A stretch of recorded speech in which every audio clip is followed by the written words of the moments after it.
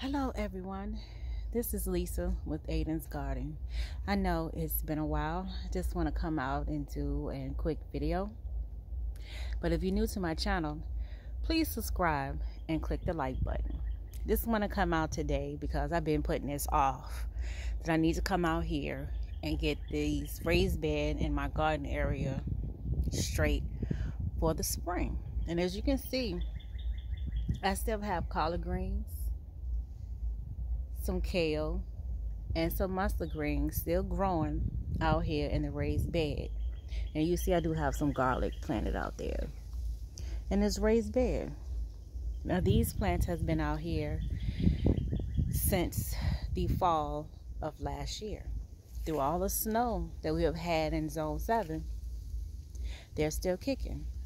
But I'm gonna pick them today, and I'm gonna clean out the bed so I can get it straight for the spring. We're gonna come on over here to the raised bed, to the fenced-in garden.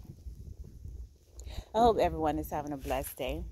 As you can see, my red mustard greens are going. These started off real slow. You know, they have gotten this big, but I'm not gonna mess with these guys. I'm gonna let them stay in there, and I'm gonna see what they're gonna do. But for the rest of this stuff, I'm going to take it on out. That was cabbage that didn't do anything. This is my red cabbage.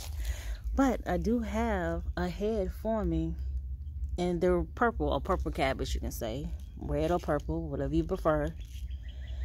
That's starting to form. So I'm going to let them two guys stay. I haven't checked those ones in the back.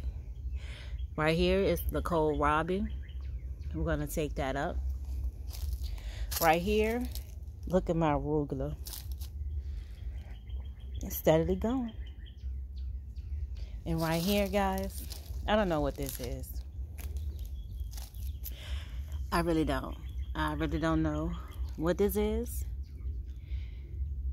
Whatever it is still thriving, but they have to go because I have to get my bed ready. I don't know if this is supposed to be the purple kohlrabi or what, but they have to go so I can get this bed ready for the spring. I hope everyone is continuing on being safe. So I just want to come on and do a quick video. Yes, I have been MIA for a while, but I promise you I'm gonna try my best to get back to doing videos. Until the next time, be blessed, stay safe, and much love to you.